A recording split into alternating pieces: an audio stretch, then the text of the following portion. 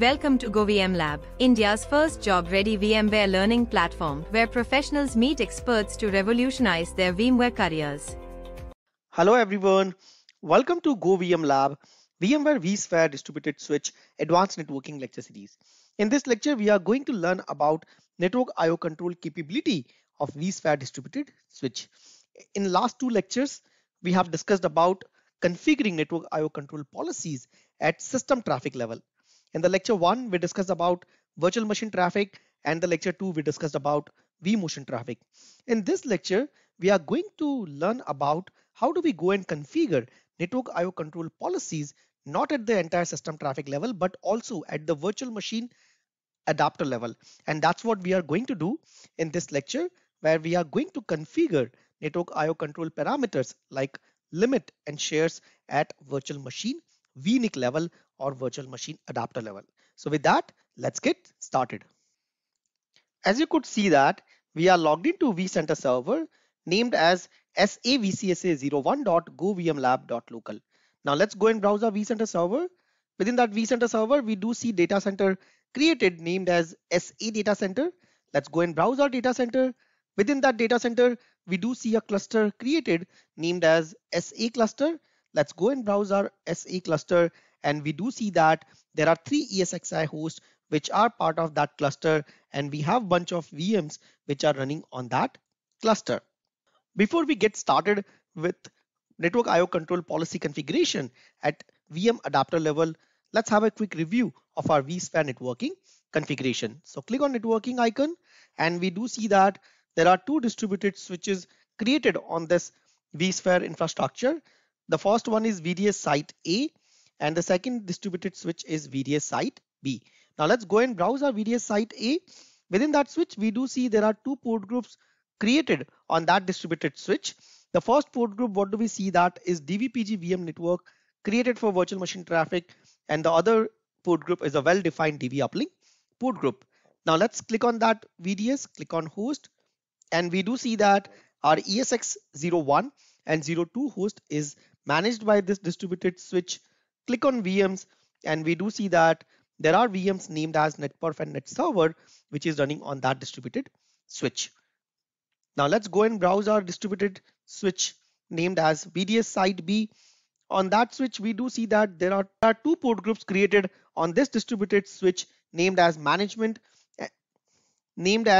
DVPG management and DVPG production.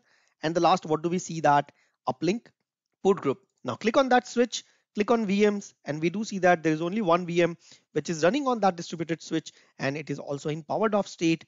And if you click on host, you do see that there is only one ESXi host. ESX03 is connected to distributed switch VDS site B. Let's go back to our host and cluster view, and for this net I/O control demonstration purpose, we are going to refer these 2 VM named as NetPerf VM and NetServer VM for our traffic generation. And as we have discussed, NetPerf is an open source utility which is used for generating traffic in test and dev environment, and that's what we are going to use NetPerf binaries to generate the traffic, and that's where we have these 2 VMs. So let's click on NetPerf VM, and we do see that our NetPerf VM is running on SA ESXi02 host. Let's click on NetServer VM, and we do see that our NetServer VM is running on SA ESXi01 host. So both of these VMs are running on 2 different ESXi hosts. One VM is going to be a server of that application, other VM is going to be the client of that application. We are going to start the traffic between these 2 VMs, and we'll start monitoring the network traffic which will be flowing across these 2 ESXi host. So now let's go and generate the traffic on these 2 VMs before we go and enable network I/O control at our virtual machine network adapter level. So click on NetServer VM, click on OK, and that's our NetServer VM. Run the command ifconfig, and we do see that our NetServer VM IP address is 172.11.203. Let's go back to our vSphere client. Let's log in to our NetPerf VM, click on OK. Let's run the command ifconfig, and we do see that our NetPerf VM IP address is 172.20.11.204. So now let's go and start the net server on this particular VM. For that, we are going to run the command net server -p 3246. So we are running net server on the port number 3246. And we do see that net server has been successfully started on the port number 3246.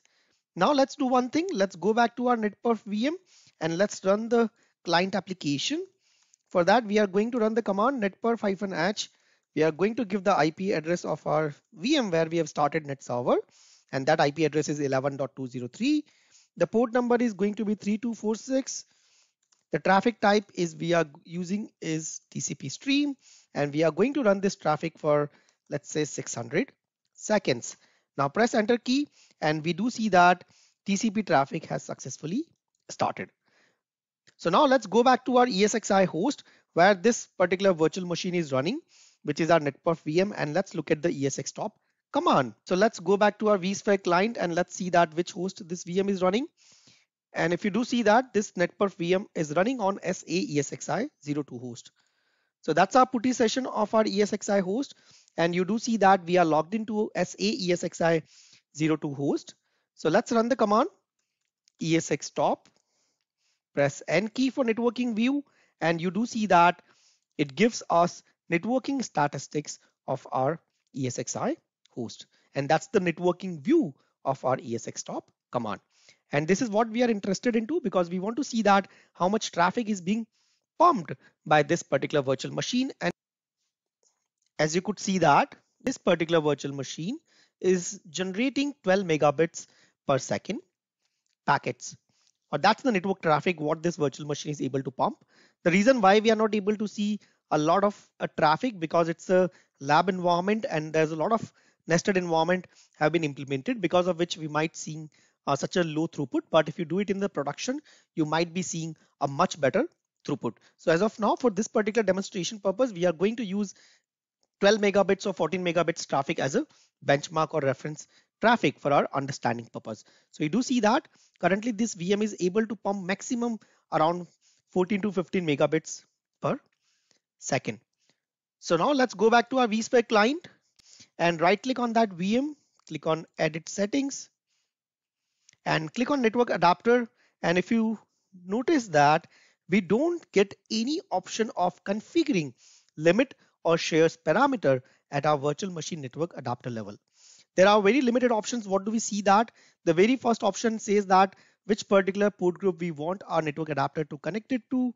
The second is about the status. Do we want that adapter to be connected state or not? The third is all about the port ID, which would be consumed by that particular network adapter. The fourth is about the adapter type, whether it's a E1000 or VMXNet3. And the last what we have it is MAC address. So if you do see that, we don't find any option where we can go and configure network IO policies like traffic limit or maybe reservations at each virtual machine adapter level. And the reason why we are not seeing these options at the virtual machine network adapter level, let me tell you the reason behind that. Thank you for watching this video. If you want to continue watch this lecture, then join our exclusive YouTube membership program only at the price of 299 rupees INR per month and unlock your VMware potential with GoVMLab. With this membership program, you can unlock all of our members only content published on our YouTube channel. You can watch out the videos presented on your screen to know the benefits of GoVMLab subscription as well as the membership program. Thank you.